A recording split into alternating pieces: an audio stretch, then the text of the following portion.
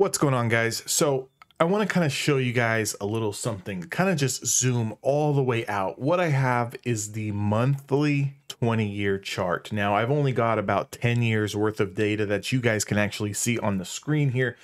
But one thing that I kind of want to point out, right, is so a lot of people think, stocks can't go lower. This is a generational opportunity of a lifetime to buy. And I seen that, being posted all around social media last month and last week and every single day.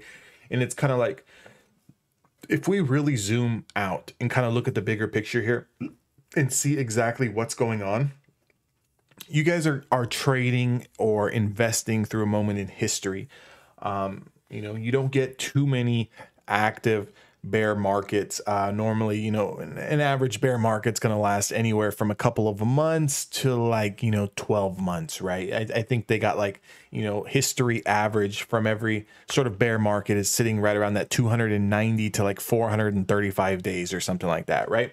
So we're currently about 5 months into this active bear market from peak to trough. So, coming off those highs on the triple Qs at around 408, where we got that little bit of a blow off top. And then, pretty much for the past 5 months, we've been nothing but straight down. Obviously, you're going to get your bumps along the road. But one thing that I kind of want to point out to you, if we kind of just go all the way back here and we look at 2012, right?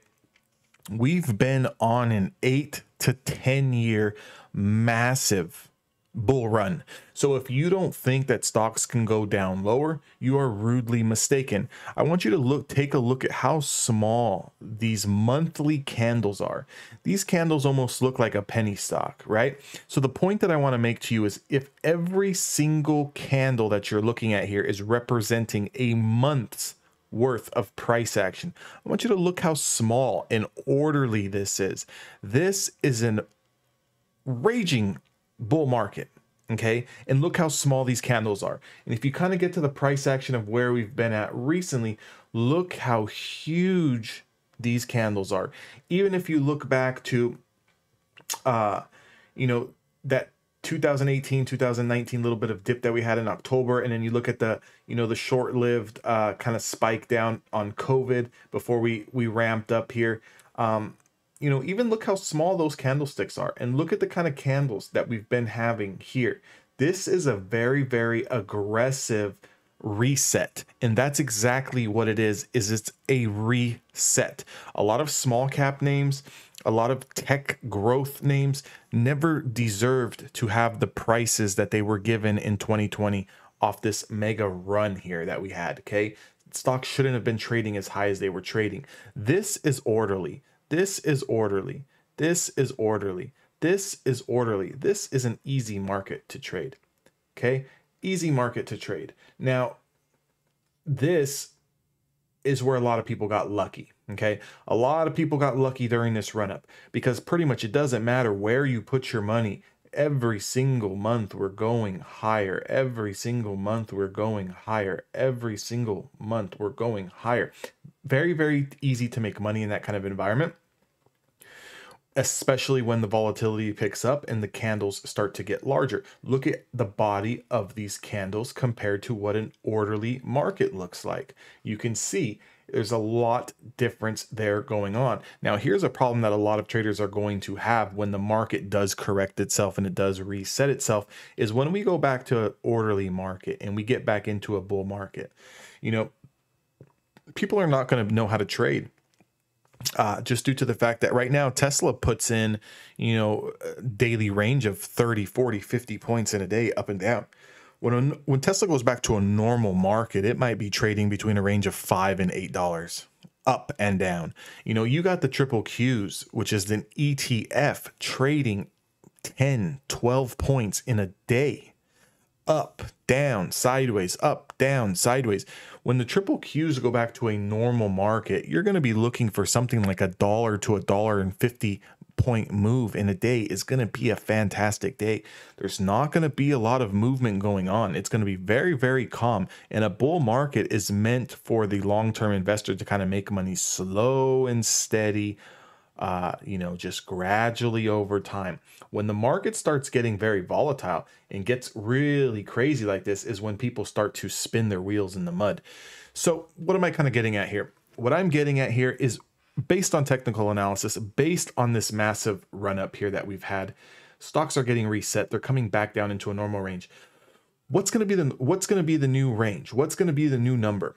I can see the market coming down to 240 in between 240 and 265, somewhere in there on the triple Qs, right? That's going to put us in this zone. Okay. Now anything below this is going to spell a lot more trouble, and would be complete destruction.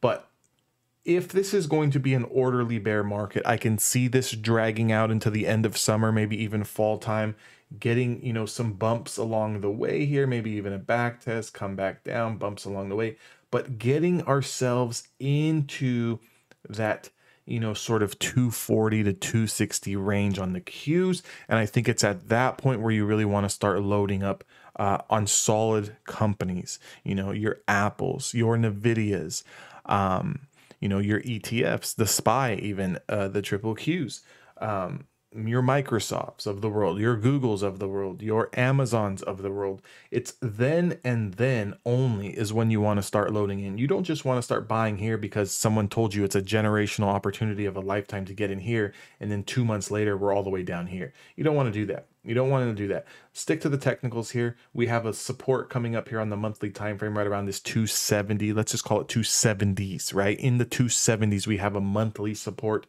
On the weekly time frame, we've got some support in the 280s. So I can see a little bit of a dead cat bounce coming once we get into those 280s, maybe back up into that 300, 315 before it gets rejected again at upper supply and rolls back down.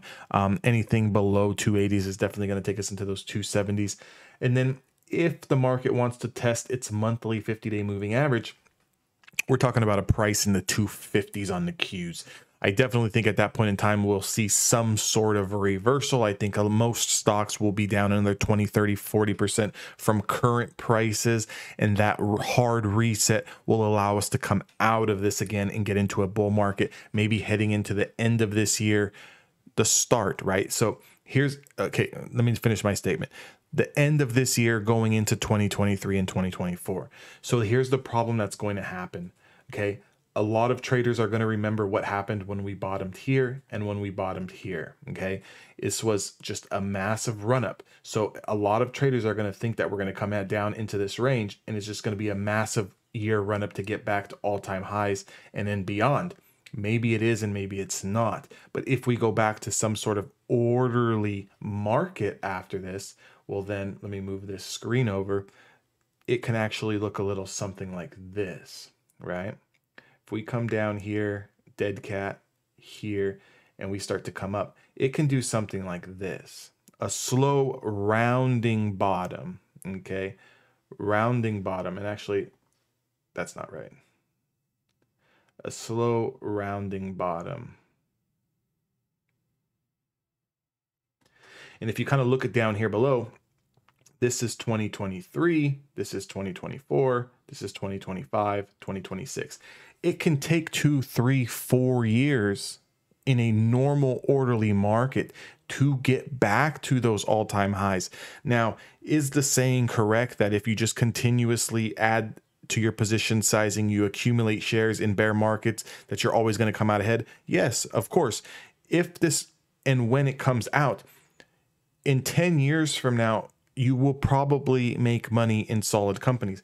But the problem that a lot of newer traders are going to have is that they're going to expect a COVID reversal. They're going to expect us to quickly bottom out and quickly, within a year's time, take out all-time highs and then continue on this trajectory going to the moon.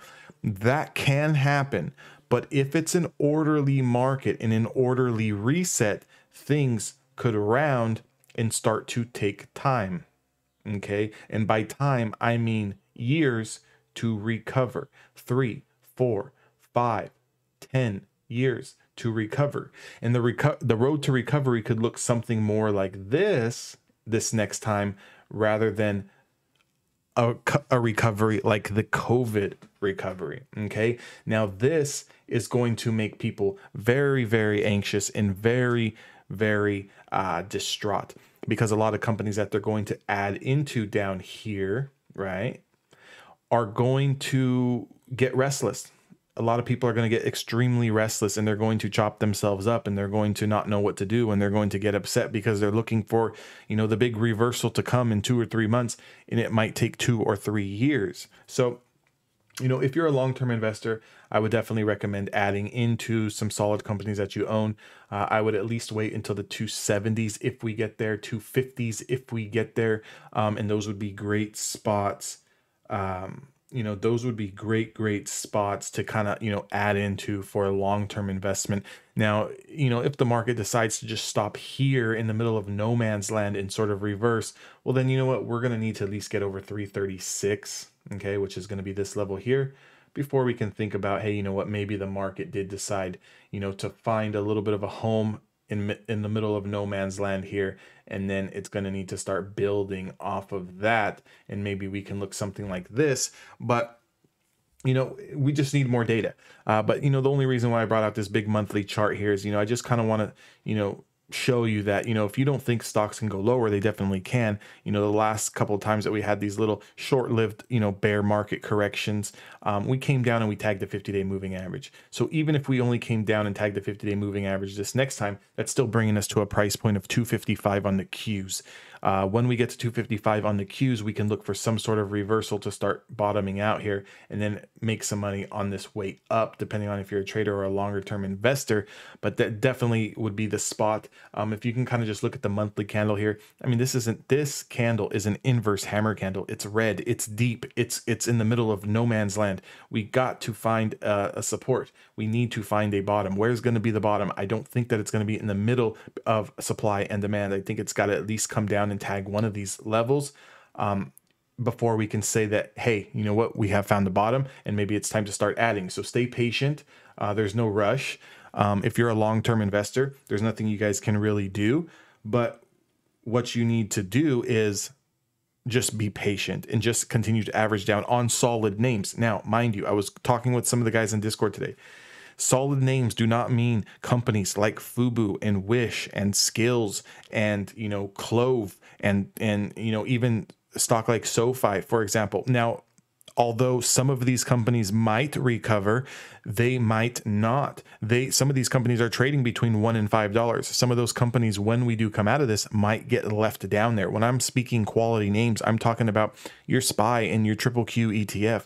I'm talking about strong names that are cash flow positive, like, Amazon and Apple and Nvidia and, AMD, which is holding up very, very well, actually, as we speak. But strong names, okay? Strong names is what you're going to want to be adding on this dip, because those are going to be, the safest plays when we do come out of here. And it's also going to give you a little bit of a lower price target to kind of get in on these names. So, sit back, be patient. You guys are involved in a moment in history right now, and just look for some of these lower levels to get tagged. I'll continue to make these update videos so we can stay in tune with the technical analysis and where we're at here. But if you guys want to subscribe to my YouTube, definitely subscribe to the YouTube, as well as join the Discord. I will see you guys all in the next video.